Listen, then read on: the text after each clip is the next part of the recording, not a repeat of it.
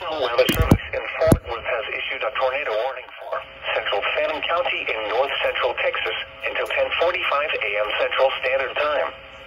At 10:04 a.m. Central Standard Time, a severe thunderstorm capable of producing a tornado was located over Trenton, or 14 miles southwest of Bonham, moving northeast at 35 miles per hour.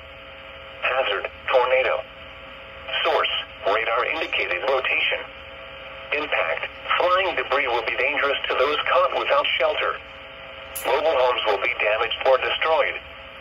Damage to roofs, windows, and vehicles will occur. Tree damage is likely. Okay, it did it again. Bonham and Bonham State Park around 10:25 a.m. Central Standard Time.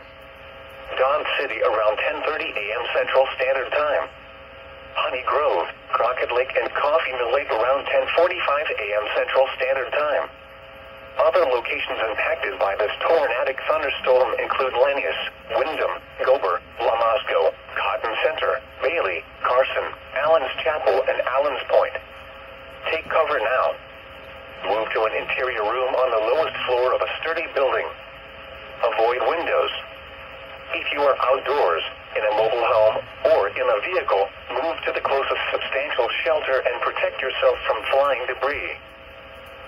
A severe thunderstorm warning remains in effect.